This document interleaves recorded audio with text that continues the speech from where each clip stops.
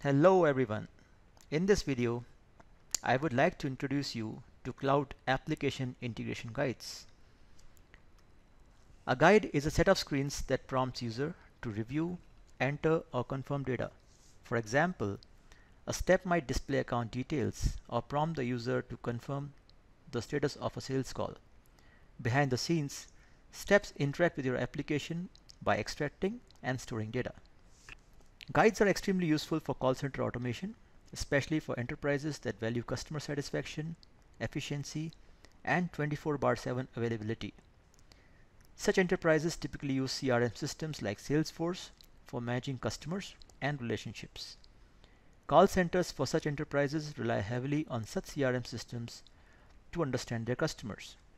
They also want information available on their fingertips and available in real time, without the need to logging into different applications and doing data migration. Cloud Application Integration Guides have seamless linking with Salesforce. When you create a guide in Cloud Application Integration, it is available within your Salesforce environment merely by a click. The call center employees will find this useful as they need not go outside the Salesforce environment and able to manage their call with customer most effectively. Today, we will look at an example where call center employee must decide whether the lead is worth pursuing or not. Usually, every enterprise has a process that can be perceived as a set of questions to answer before closing a lead and create follow-up tasks if any. Let's look at one such guide. I am logging into my cloud account and into Application Integration Workspace.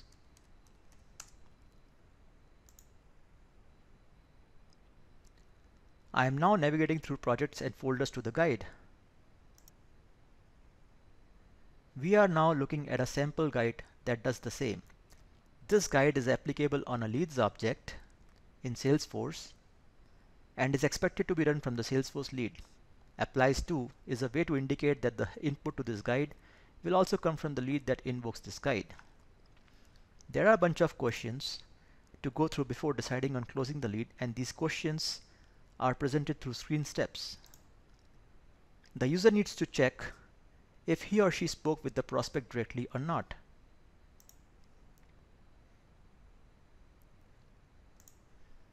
If not, then check if the prospect responded to voice or email message.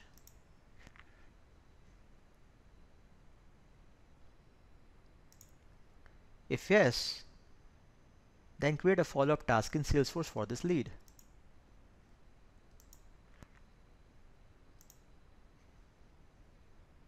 And close the lead. Also change the lead status to closed as not converted. Now let's go over how to execute this guide. We will now log into the Salesforce account which we have used as a connection in guide we just saw.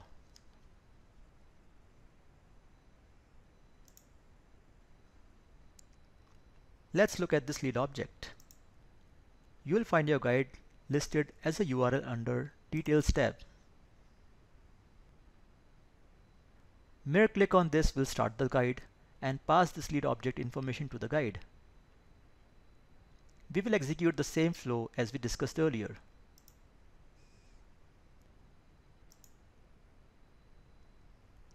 These are presented as set of screens.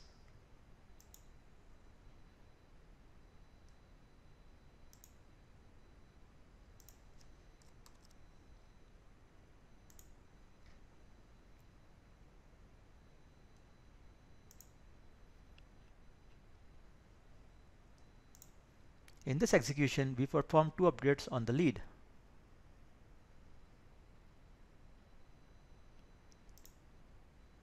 First, we close the lead as not converted.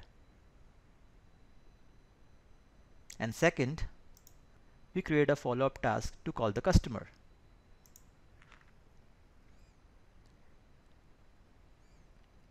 You just saw how easy it is to work with guides to drive efficiency in call center environment using Salesforce. Thank you.